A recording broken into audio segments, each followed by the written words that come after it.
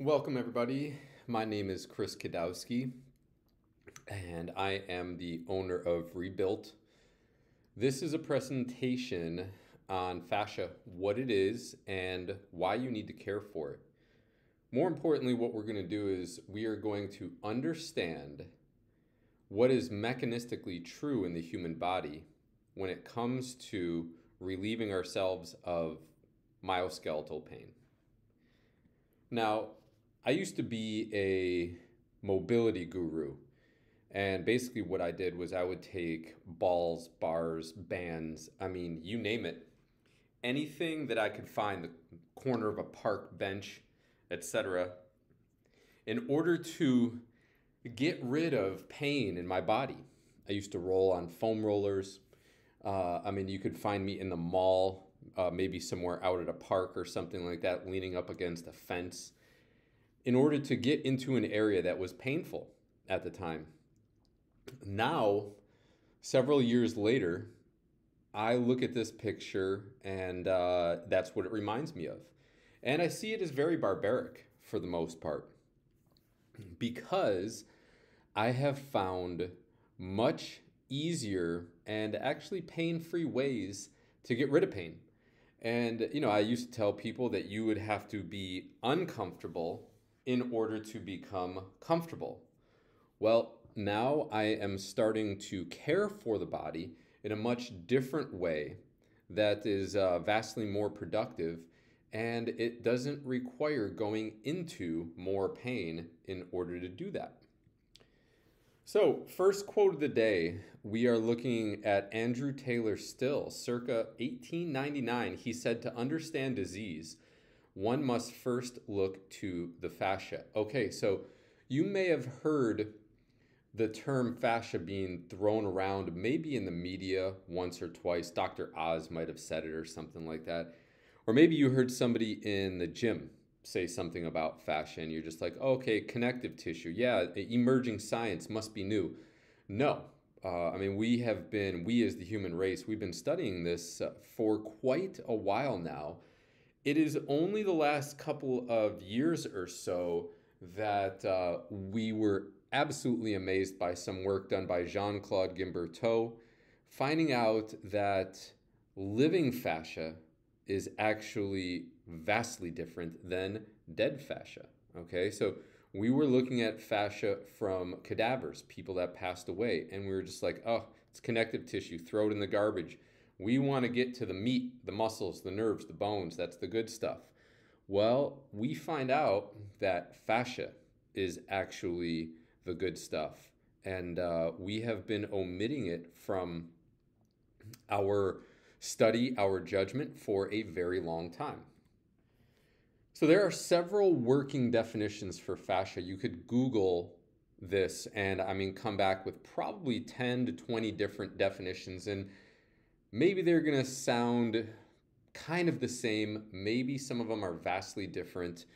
These come from a very good friend and colleague of mine, Gary Lynham.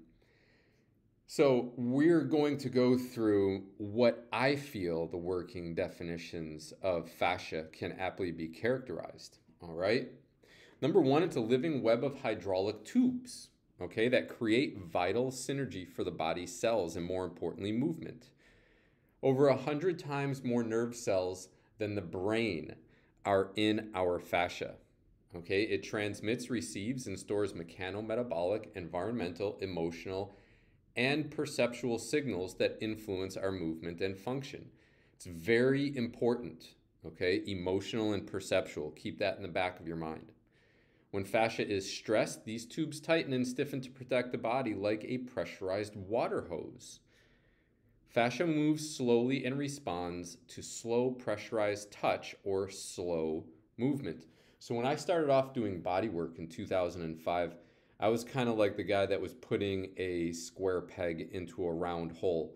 I figured the harder I would push on an adhesion or something like that, the faster I would open it up. And that wasn't so. Now, the more slow pressurized touch I use or slow movement, the better the results. And you will see that. Every 3 minutes in motion, the fascia transmits millions of bits of info to the muscular system. The fascia is the greatest supercomputer on earth. Fascia is what senses danger, not nerves, not muscles. Fascia is the reflex action. So when you step on something sharp and your body moves you away from danger, that's not nerve, that's not muscle, that's not reflex, that is fascia protecting you. Fascia audits itself through walking. When injured, our first inclination is to stand up and walk around. Fascia protects the head as a priority. Fascia integrates feelings, emotions, and the kinetic information of the world to the neuromusculature. Okay? So fascia tells us how we feel about our environment.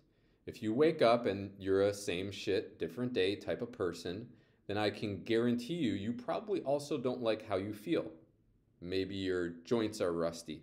Maybe you have myoskeletal pain that you're unable to get rid of by anybody else's doing. Okay? And, it just baffles you. I don't know why I'm in pain. Could be a lot to do with your emotions and how you view the world. First fact of the day, fascia is the only thing we cannot remove from the body. Seems pretty important. If you can't remove it, we can take a heart out, we can take lungs out, we could take out 2/3 of your liver and it'll grow back. Body just says, okay, didn't really need that, I'll just make more then.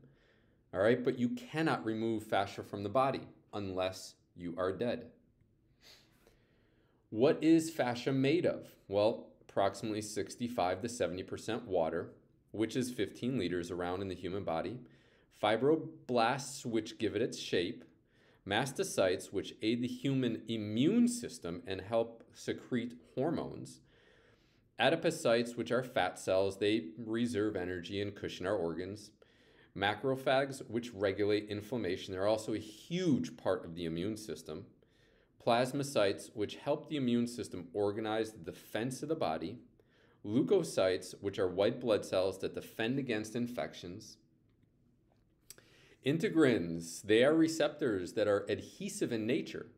They stick every cell in our body to the fascia and only respond to mechanical stimuli by sensing vibration. These receptors literally monitor the outside environment and create a report for the fascia to interpret our movement. Sounds super important, right? Telecytes, only found in the fascia, these cells maintain stem cell activity, repair tissue, and immune function. Pretty important, that one too, huh? Muscle spindle fibers and Golgi tendon organs. These guys measure the rate of force development and they measure how long our muscle tissue is while we move, okay? Glycosaminoglycans, they are molecules that attract and hold water. All right, now if your fascia is mostly made up of water, it's pretty important that they have molecules that attract water, okay? And if your fascia is connected to everything and anything, those integrins are pretty important that they stick to every single cell in the body, okay? What's fascia's role? Fascia will place force and flexibility limits on muscles or a group of muscles within the system. Fascia will prevent muscles and tendons from tearing and will also help prevent hernias. This is because if the muscles were not surrounded by fascia, they would rupture or tear, okay? So let's think about it. If I use 600 different muscles at different times, then the neuromuscular movement is going to be very, very awkward or imbalanced, okay? However, if there is just one part that's moving, that selectively then recruits muscles when it needs it, that is going to be a lot more stable, a lot more efficient and stronger, okay? This is fascia. Fascia is us. It is our architecture, all right?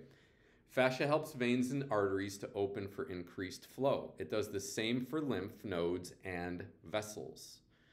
Fascia gets thicker according to its mechanical demands, increasing the overall load the system can handle.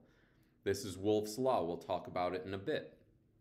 Fascia affects the environment of every living cell and directly affects cellular metabolism. This is our fascia, okay? The big picture on the left, beautiful crystalline web. The picture on the top right, okay, again, beautiful crystalline fibrous tissue with water and collagen flowing through it. I mean, just absolutely pristine. And then we see fascia from a cadaver on the bottom right, okay? Once again, it just looks like a cotton web sticking to everything. Now here we have damaged fascia, all right? These are scar tissue, adhesions, some trigger points, areas that are stuck, okay, that are not receiving the flow of its normal fluid. You can see, there's blood trapped in there. It looks like somebody blew their nose, okay? Real phlegmy, real snotty, thick, okay? No longer pristine and smooth flowing, all right? Fascia 101. It serves to keep everything interconnected. It surrounds everything, even the nerves in the brain, holds the organs in place. Think about it. If you were running and the organs weren't being held in place, that'd be pretty awkward. Heating increases its flexibility, cooling decreases. Here we get to injury, okay? Somebody bumps their knee or sprains their ankle, and everybody wants to put ice on the area, all right? But what does ice do? Ice slows things down, right? Ice constricts. Now, I ask people if they're smarter than 4 million years of evolution, because if you bump your knee and you get inflamed, your body's trying to heal itself. Why do you want to stop that? Okay? It would make sense then that fascia, being mostly comprised of water, expands when you heat it, which is good, and shrinks when you cool it. Okay? Think about it. You wake up on a cold day, you can't break out into a run or a sprint very quickly. You need to warm up. But let's say if you wake up in, I don't know, like South Florida during the summer when it's 100 degrees and a lot of humidity, you go outside, you're very, very warm. You can move very, very well, okay? Fascia deforms under load. It forms within the first 2 weeks of conception and is primarily made of collagen. It's composed of a triple helix pattern that gives it tremendous tensile strength, behaves in accordance to Wolff's Law, which means that it will remodel according to its imposed demands. It is piezoelectric, which means it produces an electrical charge in response to mechanical stress. I'm going to introduce you to fascial maneuvers at the end of this presentation. And what you are going to find is that we work with the body, we work with the fascia mechanically and electrically. We work electrically with our breath, and we work mechanically with our movement. This is the only way to unwind and restore your fascial tissue the way nature intended.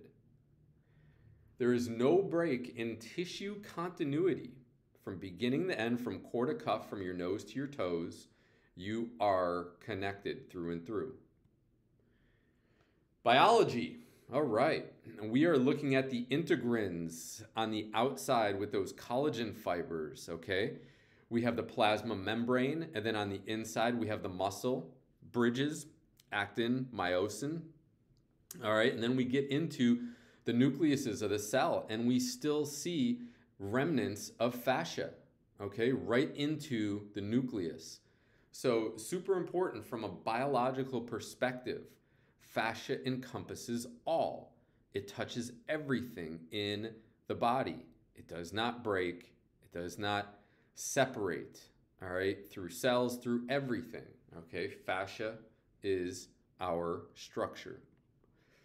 Fact number 2, which I just said, got a little bit ahead of myself there. Fascia is our structure. What do you mean by that? Because my bones certainly do stuff, right? Well, not so much. We knew in 1981, Dr. Levin did the first mechanotransduction experiment, finding the bones do not compress with each other or their joint surfaces Rather, bones float. What are bones good for then? They are anchor points and tuning forks. So if you were to break your leg and the doctors couldn't really see a break on an x-ray, they would use a tuning fork and then touch it to your leg. If there was a break, you'd scream in pain, okay?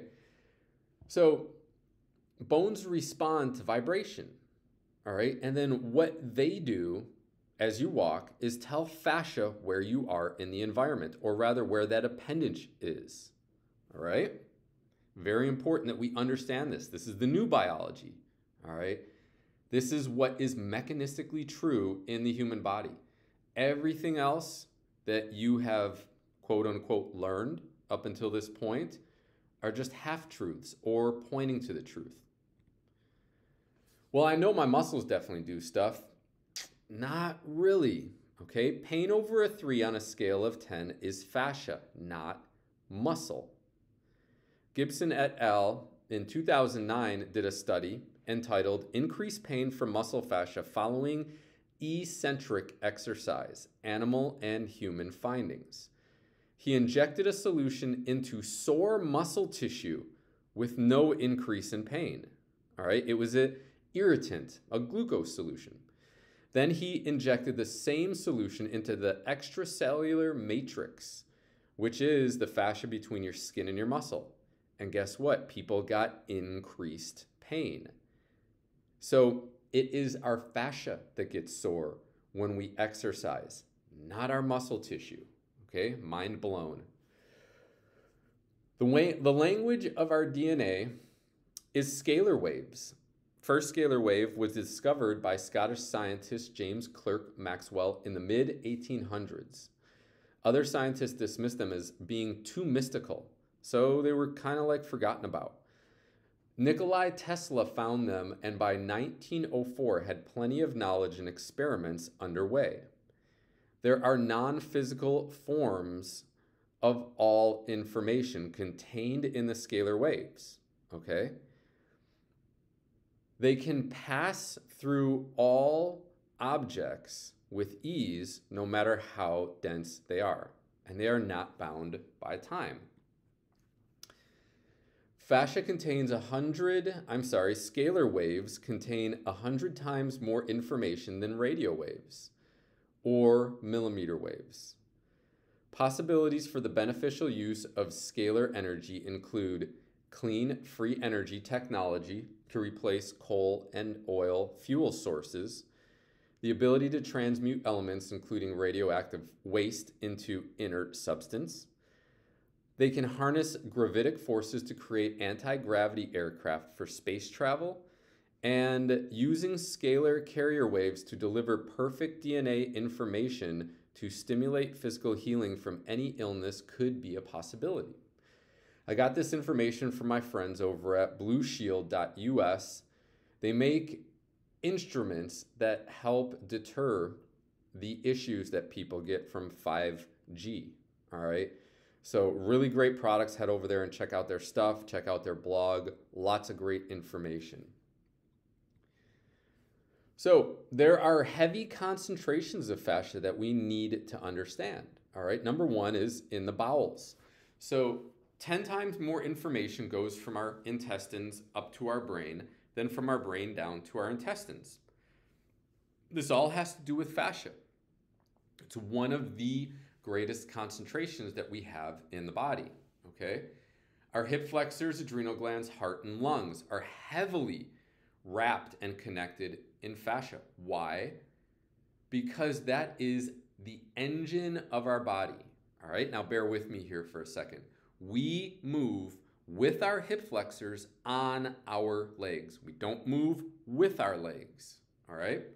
So there's a huge concentration of fascia in our hip flexors that is attached to our adrenal glands. Then it's attached to our heart and lungs. Why? Because that is our emergency switch. If we are being attacked or if something's wrong, okay, our fascia needs a lot of juice in order to run away.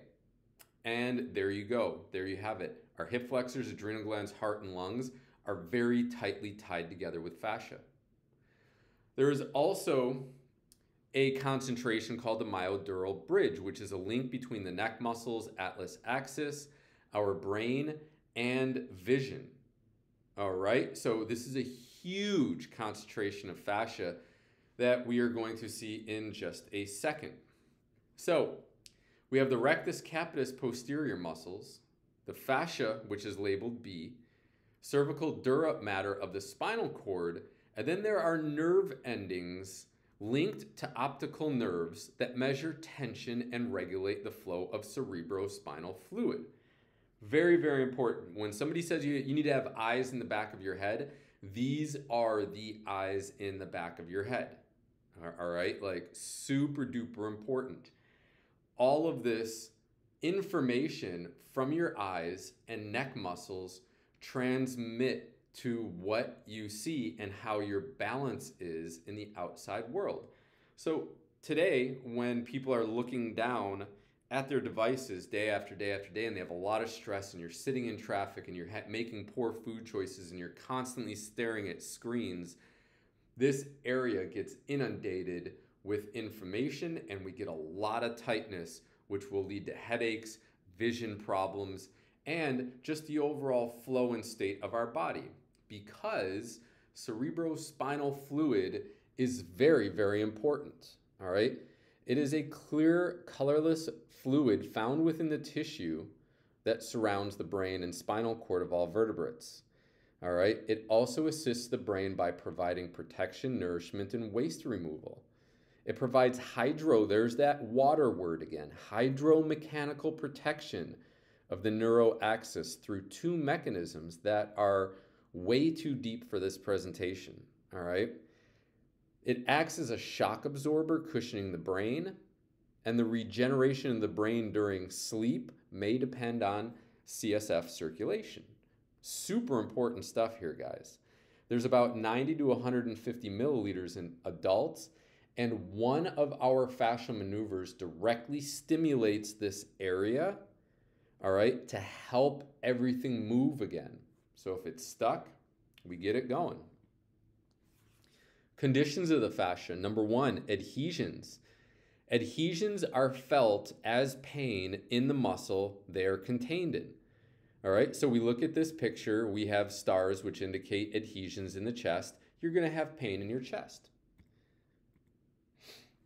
Trigger points. Trigger points are felt as pain in a joint, typically coming from the muscle. Okay, so the fascia and the muscle tissue gets trigger points, and what it does is it's kind of like wireless pain. It sends pain into a joint. So you press on an area in your muscle tissue, and then all of a sudden you start to feel that same familiar pain in your joint. This is a shift, okay? If you're looking at this person, the lines are straight. Look at how off it is by his Adam's apple and his neck, all right? All of his tissue is moving up and to his left shoulder. You see how crunched his left trap is, and you see how open his right trap is. So this is a shift. Yes, fascia can do this. It's moving bone, it's moving organs, it's moving everything up into the left side of this gentleman. This is a tilt, okay? You can even look at how his shirt is aligned and his sunglasses. Everything's tilting to the right. The right shoulder is normal height. The left shoulder is high, okay? So that will create problems with the structure, back pain, leg pain, knee pain, hip pain. This is a rotation. We can see how this person's left glute is high, all right? And the right glute is low. So what's happening? The right hip flexor is getting tight and rotating the pelvis. Not good, especially when we're looking at back pain. Other anatomical considerations are compartments. All right, we're looking at a compartment of the lower leg here, the two lower leg bones, and then muscles. You can see how fascia creates compartments within an appendage. This is a piece of beef. All right. The picture on the left is not as magnified as the picture on the right. But once again, you can see all these little compartments, all right, in the beef. And then the picture on the right, you can see how fine that fascia is, the webbing and the structures that are created as fascia. This is another one depicting the compartments, okay, how one large muscle group is wrapped in fascia. Then all the smaller subsets of muscle groups are wrapped in fascia. Same thing with the blood vessels. Then the smaller pieces of muscle are wrapped in fascia all the way till you get down to one single muscle fiber that's wrapped in fascia. Okay? This is how deeply everything is interconnected. So, do you think a foam roller is really getting down to those deep layers and opening stuff up? Not a chance. Here we have lines. Thomas Myers, all right, he did, I think, close to 60 cadaver dissections. And he found that there were linear and rotational lines in the human body connected by fascia. So right here, he has the gastroc, the hamstring, the lower back muscles. And then if you look, the right side of this cadaver's skull still has the thick pad of fascia on it. All right, so you're literally connected linearly from your foot all the way down, all the way up to your head. Here's another different picture on the left-hand side. Little bit better looking, fresher muscle, okay? But that goes from the bottom of your foot to your calf, to your hamstring, underneath the glute, to the back muscles, all the way up to the back of the head. The one on the right contains your trapezius muscles, your deltoid, all right? Muscles that cross over your elbow down into your forearm and then your finger extensors. So everybody out there that has carpal tunnel, right? The doctor will go in and they'll cut the fascia surrounding the wrist, and all of a sudden everything can expand and breathe. All right? This is showing a little bit different picture. Now, when you're sitting at a desk typing, you're going to have your shoulders elevated, so you'll be using your traps. Your deltoid will be elevated, so you'll be using your shoulder. Your elbows bent and your forearm muscles are being used, all right, extensively. So does it make any sense? It sounds kind of barbaric just to go in there and cut the fascia of the wrist, right? I mean, why don't we try to loosen some of this tissue up, okay, in order to get that carpal tunnel to go away? Here's something very interesting, and what you need to understand is that our first 3 maneuvers that we do a lot of work with our tongue. Why? Because your tongue is literally connected all the way down to your foot. All right, tongue is a muscle. We forget this. So the tongue is connected to the esophagus, the lung, the diaphragm, the hip flexors, the lower back muscles, the pubic symphysis, which is right in the middle of your pelvis, your iliacus, another hip flexor. Then we get to the big beefy part, which is your hamstring, your kneecap, so your popliteus, which is a small muscle behind your knee, the flexor digitorum longus, which is a perineal muscle, and then down into the foot, the plantar fascia. Guys, I mean, we're connected from our tongue all the way down to our foot.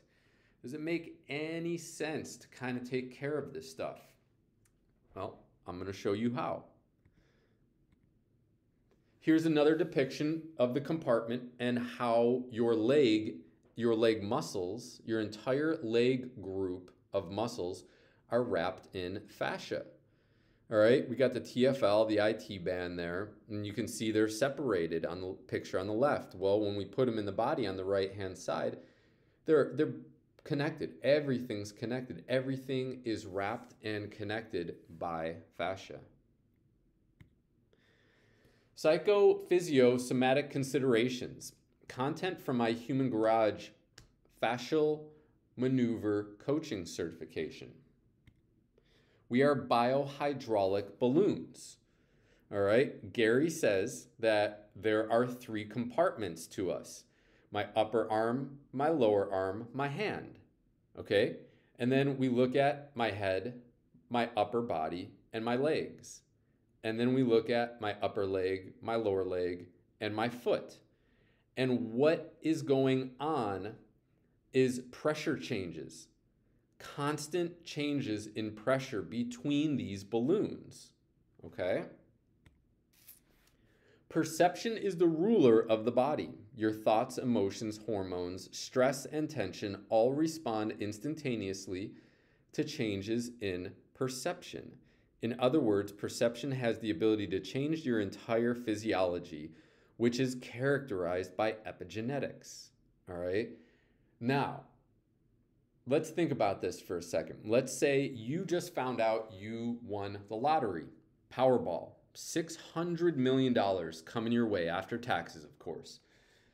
You are extremely excited, elated. I mean, like you're just tingling with joy.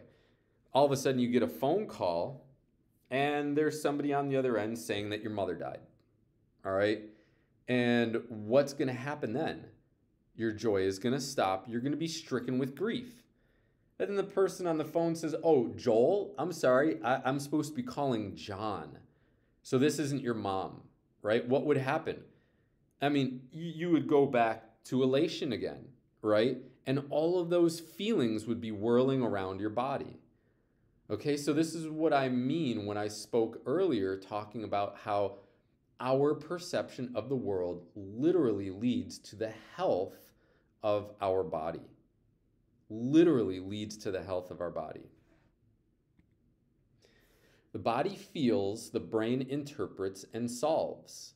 All input is information that comes into the body as a feeling, what I just said. The brain uses sight, smell, touch, taste, hearing, and past experience to interpret the feeling. The brain calculates what actions to take next and how to solve problems that arise in the body. So everything's working together. The key concept that I want you to understand today, fascia is awareness. All right? Doesn't mean that you can't ever get angry. It just means that you need to be aware that the anger has to dissolve. You can't wake up every day being angry about something that happened 20 years ago. All right?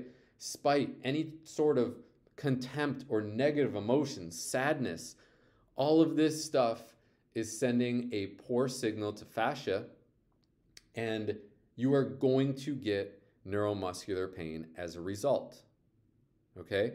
Now, we have developed a solution to this, and I would like to introduce you to fascial maneuvers. You can either do these with me via the computer. I can take you through all 10, or if you come to see me in South Florida, what we do is we start you off with at least 3 fascial maneuvers. The first 3 fascial maneuvers. Why? Because they take approximately 80% of your stress out of the body, out of your body. Okay? Now, when you get on the table and we start doing body work or muscular work, your muscles will open up much, much faster. All right? So there are 10 of these maneuvers, and if you are interested in learning how to do them, go ahead, email me, chris@influentialhealthsolutions.com, and we'll set up a consult to see what's right for you.